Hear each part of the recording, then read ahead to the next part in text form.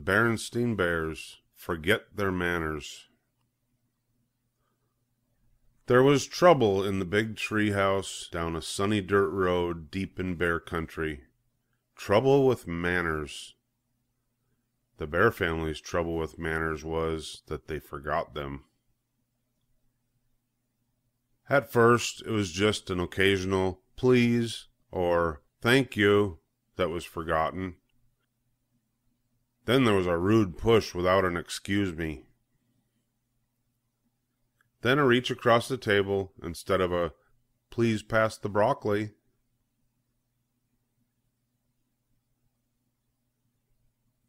Mama Bear wasn't quite sure how or why it happened, but she was sure of one thing. Whatever the reason, the bear family had become a pushing, shoving, name-calling, ill-mannered mess.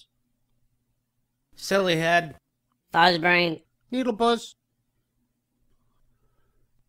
At the table, it was even worse. They were a grabbing, mouth-stuffing, food-fighting, kicking under the table super mess. Of course, Mama Bear tried to correct Brother and Sister Bear's behavior. She tried coaxing. She tried complaining. She tried shouting. She tried going to Papa for help, though it sometimes seemed to Mama that he was part of the problem. Papa banged on the table and shouted only as he could shout, but nothing really seemed to do any good. Mama didn't like what was happening to her family. Not one bit. Something had to be done, but what? The best way to fight bad habits, she thought, was with good habits. Then she thought of a plan. She got a big piece of cardboard and a marker. At the top she wrote, "The Bear Family Politeness Plan." When the plan was finished, she called a family meeting and showed it to Papa and the cubs. It certainly got the bear family's attention. Mama's plan had a list of all the rude things she wanted to stop.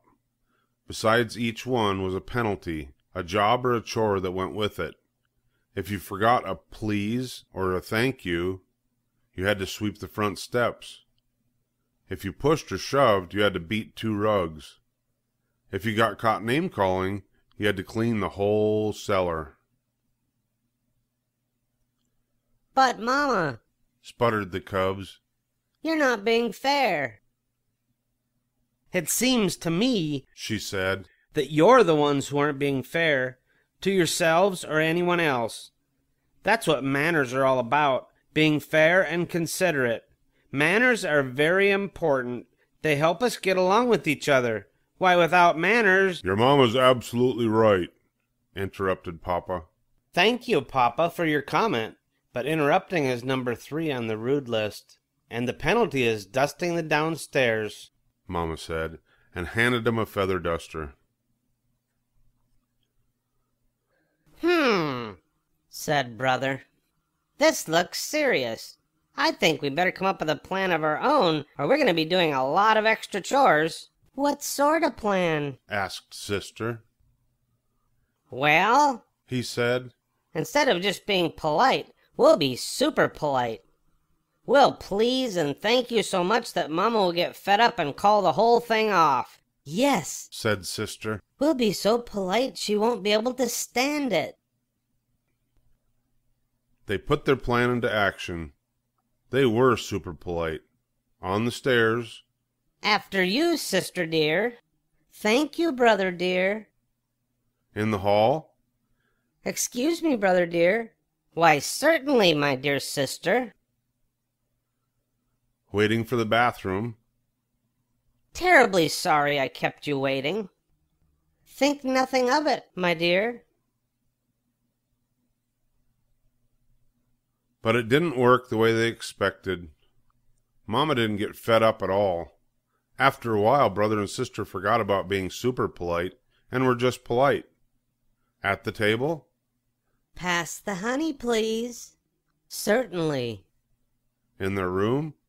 Would you like me to help you pick up your toys? Thank you very much. In the yard? Oops, sorry. I didn't mean to bump you. That's all right. No harm done. And it turned out that Mama had been right. Things did go more smoothly. Once they got into the good manners habit, they didn't even have to think about it. But it wasn't so easy for Papa. He was the one who got fed up. It's a little harder to change habits when you're older. And he had quite a few extra chores for forgetting his manners. "I'm glad to get out of the house, away from that politeness plan," he said as he drove the family along the highway on a trip to the supermarket. Manners and courtesy are just as important away from home, especially on the road, said Mama as they stopped at a stop sign to let pedestrians and other cars pass. They help us drive safely. "Well," grumbled Papa as they all went into the busy supermarket, "I think you can have too much of a good thing. You've got to have common sense along with manners. Why, if you let everyone go ahead of you at the checkout, you'd be there forever." "And sometimes you have to interrupt." "Excuse me, madam," he interrupted a shopper, "but I believe you have a leaking bottle in your cart." The shopper thanked him for his help. "You see," he said, driving home, "there's more to life than remembering your manners. Besides, manners are all right for cubs and mama bears, but we papa bears have other things to think about." At that moment, the car in front stopped suddenly and Papa bumped into it. He was furious. "Why, that pin-headed fiddlebrain," he snarled.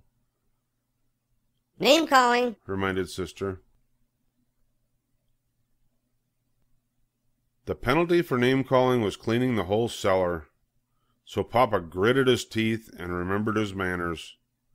And a good thing, too, because climbing out of the other car was the biggest, angriest bear he'd ever seen. But when the angry bear saw how polite Papa was, he remembered his manners, too. He explained that he had stopped short because of a mama duck and her ducklings had crossed in front of him.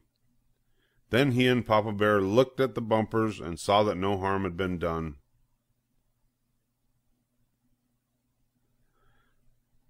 "As I was saying," said Papa as they continued on the way, "it's very important for us to remember our manners at all times. And I want to thank you, Sister, for reminding me to remember mine." You're very welcome, I'm sure, said Sister Bear politely.